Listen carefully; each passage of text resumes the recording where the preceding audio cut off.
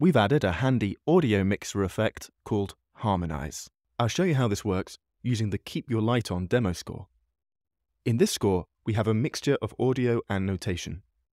You can see that the piano is an audio recording, but we can turn this into notation using StaffPad's new piano capture feature.